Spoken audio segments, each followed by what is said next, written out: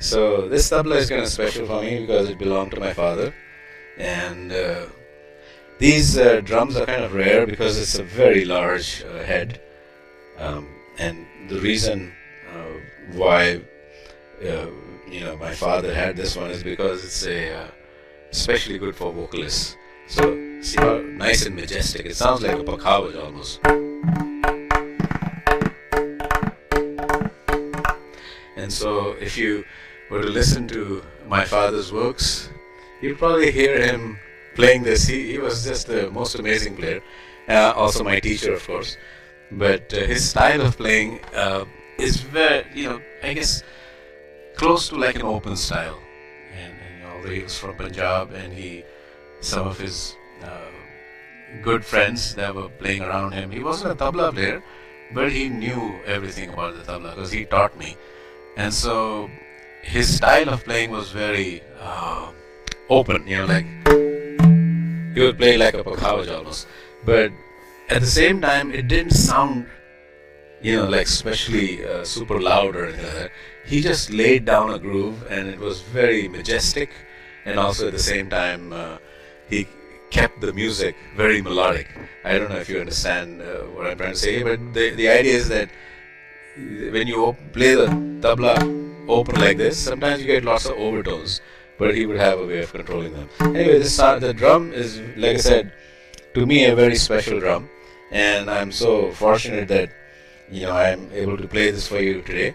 Basically, you are looking at, I'm sure a lot of you are already familiar with. There's so much Indian music out there right now that I don't have to explain almost everything. But so this one, the thing that I was teaching just about half an hour ago to my class is this whole concept of how to get an emotion out of your performance. And so while we have the melodic side, we also have the rhythm side, which is can create emotion. So like, for instance, if I was to do like,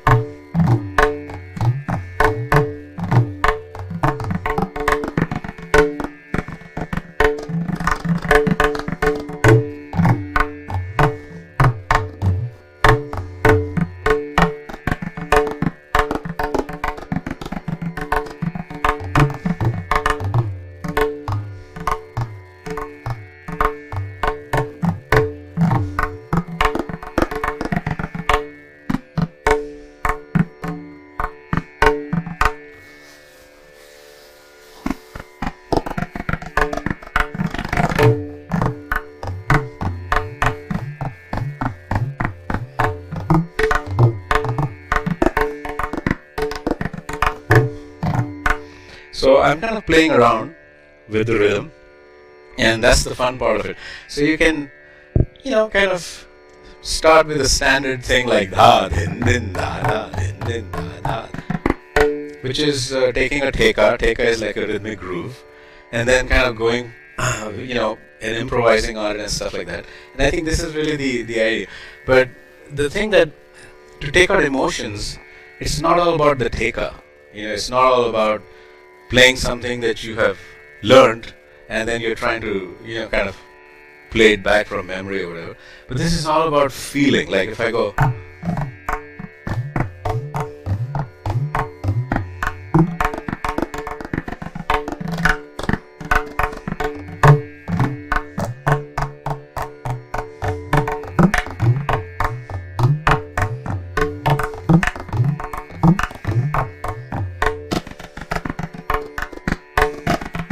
kind of play with the rhythm.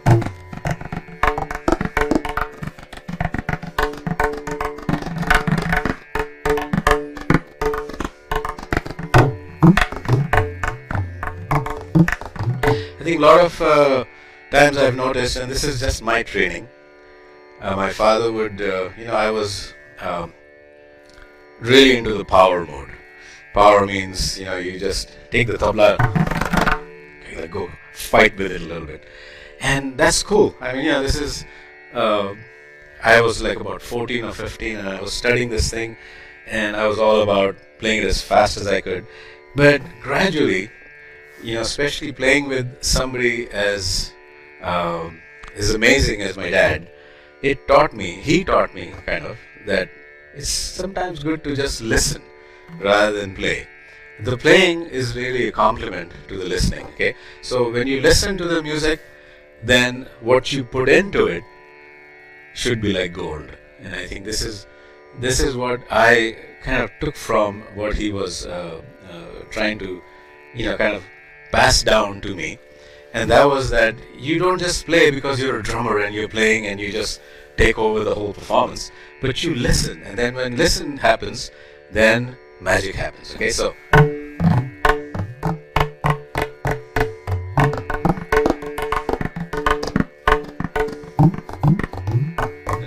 And I think by listening, it kind of drew upon me this whole, a side, and probably the real side of what music is all about, and what we're all trying to attain, and that is, trying to understand, and also trying to create and trying to bring forward our emotions. And I think this was a large topic of what I was explaining to the kids for my class this afternoon, is this whole idea of emotions. We have an incredible set of human emotions that we all trying to portray. So if I go like,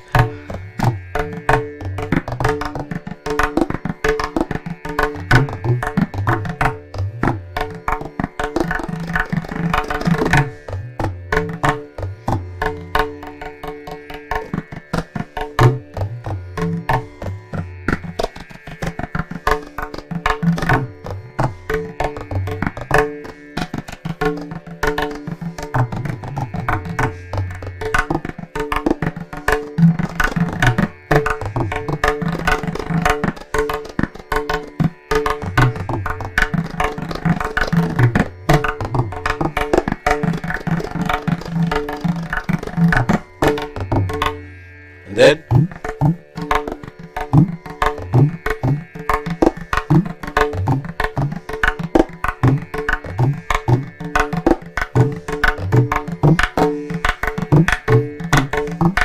the groove is so important that when you go and you're kind of playing around, there's a groove happening underneath, right? And the groove is what's really the crux of the whole thing, especially for people like who are doing a lot of rhythm.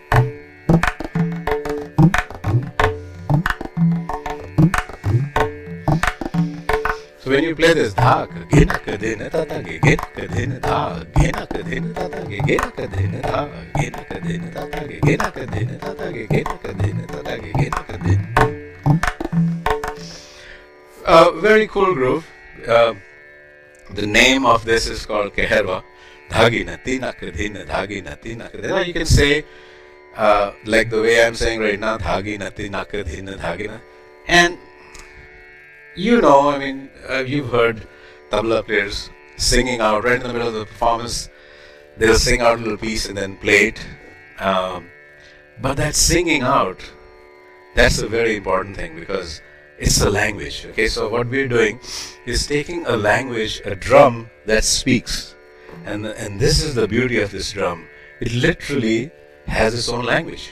So, so here's the language. I'll just explain it quickly. So, ta, tin, tita, kita, ta, tin, tita, kita, gha, like gha, na, tita, kita, taka. And if you combine the ta and the gha together, makes a dha. So if I go ta, tin, tita, tita, kita, taka, tita, kita, dha, din, tita, tita, tita, like tita, tita, nage, tita, tu, na, kata, tita. So now if you learn this language, then you can create a little story. Now if you're familiar with Indian music, like when I play the sitar, I do the same thing. I play a composition. We call it a gat. It could be something that is, there's people who have created certain compositions that have a certain name. Like my son is right now studying some Masid Khani gat. Now Masid Khan was a guy born many, many years ago at the beginning of the sitar era. And he made something famous and it was named after him. So something like that, Those people that make things famous, then their gharana and their household, they will follow them, which is very good. But remember that it is also in your hands. If you are able to make these guts yourself, why not? So a gut basically is a story. There's a story to tell. Now rhythmically, if I was going to create something like,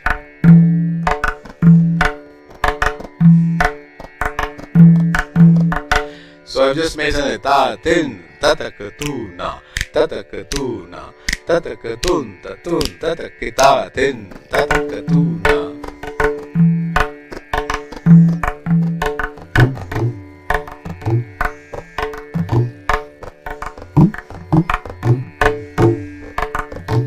So these are grooves, and so this would be like a gut. Now if you can keep that gut in mind, then you have a theme like,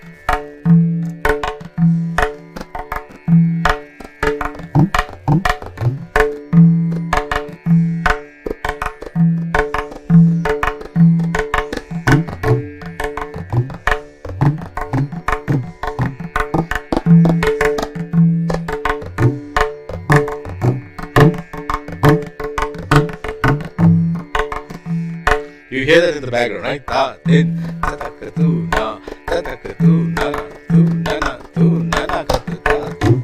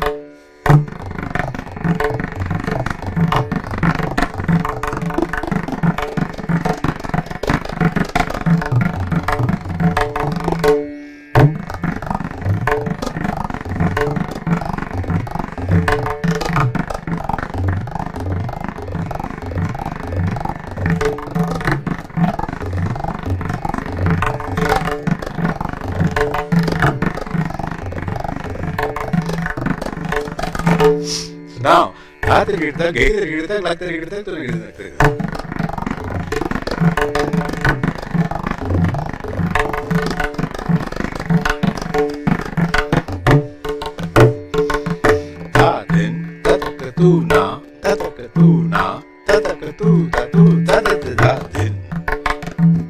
so this could be like a theka, where you have like dha din tatakatu na. There is no theka like this, but it could be, right? So you could actually create multiple thekas. Now, in Indian music, you hear the regular ones bandied about. One of them is like Teen Tal, then you have Keharwa Tal, you have Rupak, Dhamar, Jap Tal, Jalti Tal. I mean, we have like 10 or 15 really good ones. So when you have all these and you are trained in this whole concept, then of course, you are off and running, and there's a vast repertoire that every gharana, every teacher, I mean, you can just, it's an amazing thing. And it's a very large repertoire. In many cases, you spend lifetimes. My father always said, you need 3 lifetimes at least to learn Indian music, and he wasn't joking. you know. So we are looking at an art form that is expansive. It's just, and maybe expensive, I don't know, but it just keeps growing, and there is no stopping it. But the secret to learning an art form like this is not to learn everything there is out there. I mean, it's a good job. You can go and learn for 50 years from your teacher, or maybe 60 years. By that time, you're done. So maybe learning was all you had. So really, the secret to doing this thing is not to spend so much time absorbing. Yeah, you learn stuff, but then you learn the crux of how that stuff is created. And I think that's really the goal. So when you go ta din ta ta ka tu na, that's a little groove. And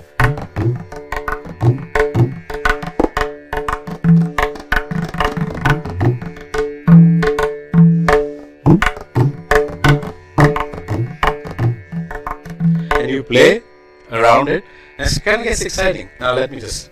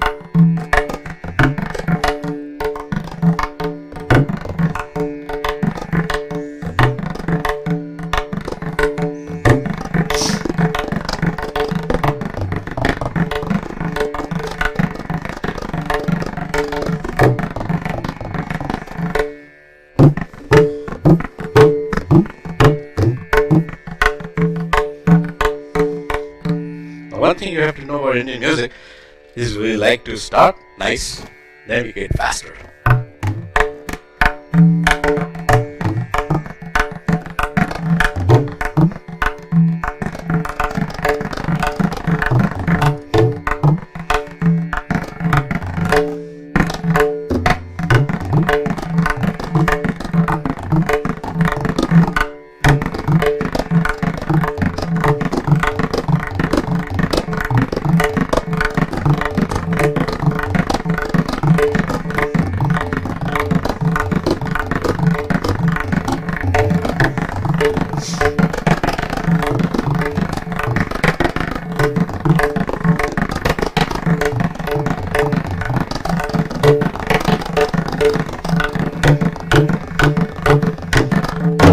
There you go.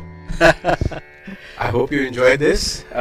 Again, just a blessing to have my father's tabla right here. So I feel like his energy is coming out when I'm playing these drums. But yeah, so thank you so much for joining me. I'm going to turn this thing off right now, and we'll see you again next time. Okay, thank you.